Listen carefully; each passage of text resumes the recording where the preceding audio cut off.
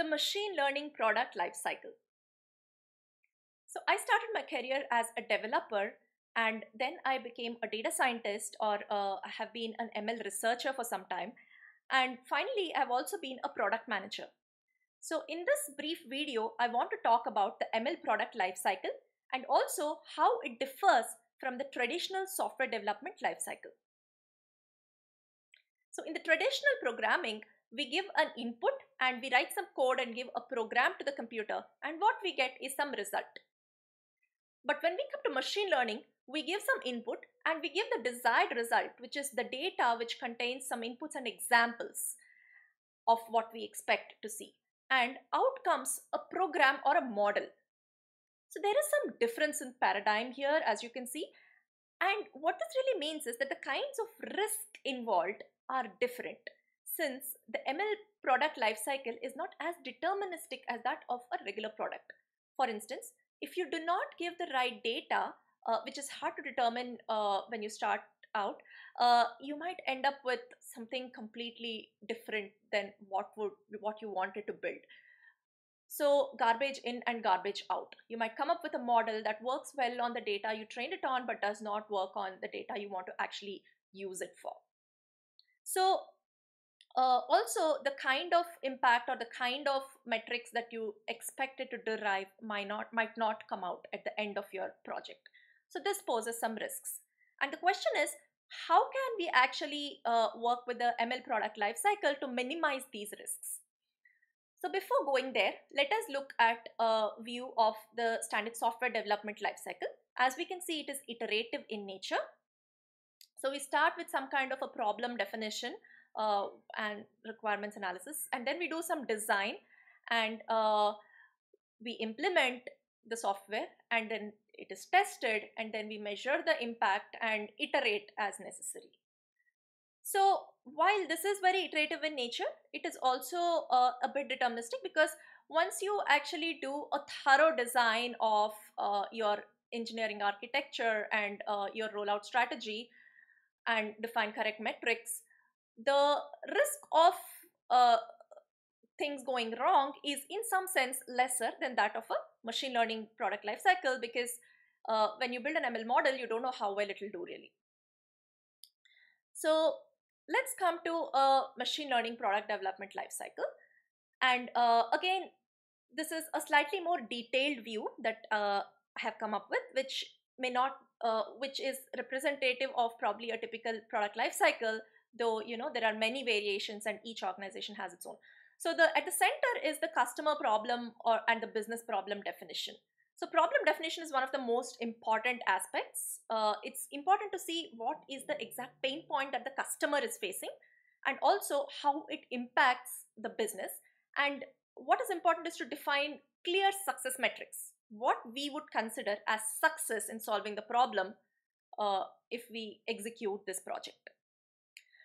Once we do that, it's important to determine whether we need machine learning in the first place or not, because many problems can be solved without machine learning, at least at the first go, and then you can iterate and make it better by actually building more sophisticated models. But once you determine that this project is going to require machine learning, the right thing to do is to get some data and then start digging around to see what challenges you find with the data and what kind of techniques you can use to solve the problem. It makes sense to look at how others have solved the problem, what kind of data they have used. So it's always useful to first get a sample subset of data and then iterate and think of how to build a full-fledged data pipeline to keep getting this data at scale on an ongoing basis after doing some initial experimentation with a smaller data set maybe. So it's also important to think of various approaches you can use to solve the problem. And at this point, it is very useful to come up with the simplest approach, like a strawman model, to solve the problem, to see if it's moving your metrics in the right direction.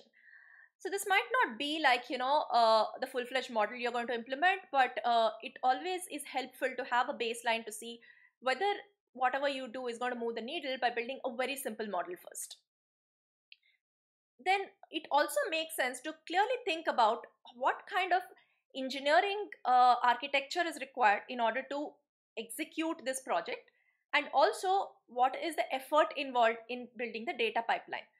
So outcome of this is literally like three things. One is understanding what all models you want to build in, at different levels of complexity. So a simple model that you can build, and probably a more what is the best thing you can do, and everything in between. Have a clear view of that. uh, Understand how much time it takes to implement, so that one can estimate whether the amount of data scientist and developer effort is worth the investment. The other outcome is the engineering system design, because it's very important to think of it right in the beginning, whether it is feasible to have a good engineering system behind design in terms of deployment, and whether you can build a model that will adhere to the SLAs and so on. And the third is a clear view of how we are going to build the data pipeline and whether it is feasible. Do you have the data for it, and so on. So once you do a feasibility analysis and decide that the investment in terms of time and the possible impact is satisfactory, the next step is to go to this purple phase where you would actually go and implement the model. Now at this point, an important thing to note is the metrics that you measure. So there are a lot of ML metrics like the F1 score, AUC, RMSE, and so on. And data scientists typically tend to measure these metrics to see whether a model is working well or not. But it is extremely important to measure the right metrics in terms of whether something makes a business impact or not. And this could be slightly different from the ML metrics. So it's very important at this stage to understand what these metrics are. So there could be like different levels of metrics, the ML metrics and a problem level metrics, and like, final business metrics like, possible revenue increase, or possible reduction in shipping time, or whatever business constraint you have started out with earlier. um, so so the point to note is, you want to try to, while it's really hard to sometimes talk about these metrics when you're doing when you're in this purple box, it's possible sometimes to actually try to simulate them as closely as you can, and try to think of ways in which you can determine how much it will move the needle in terms of the final metrics with whatever you're doing. And while it's not very accurate, it's always helpful to come up with an estimate.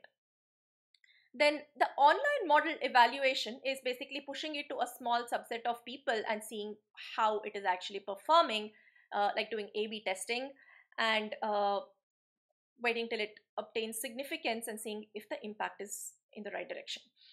So once it is determined that the impact is the kind of impact that you wanted, so you have defined a success metric for this problem. So if we are close to the success metric, then you might decide to roll out the problem, roll out the solution, and that could be like to different geographies, different categories, and so on. And then you would think of ways for operations, ongoing maintenance, and so on, in terms of setting up the right ticketing system, or whatever other and the right monitoring and alarms, and many other challenges that come up when you actually roll it out to a much larger scale. So this is a brief view of the machine learning product development lifecycle.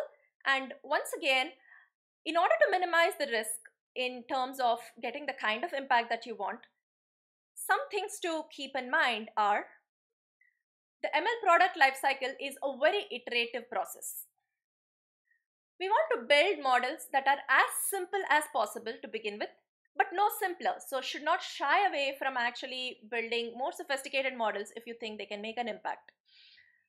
Measuring the right metrics is extremely important to create real impact. Thank you.